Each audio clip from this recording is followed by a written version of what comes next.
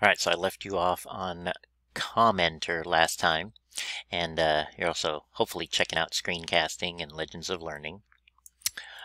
But now I want to come down here and go back to another oldie but goodie.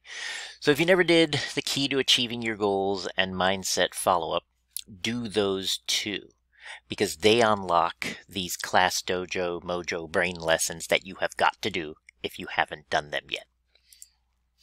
So with these, when you go to continue, you will watch a video. And then I have a couple of questions down there that you're going to go to assignment and answer the questions. Answer each question separately so I know that you got the answers right.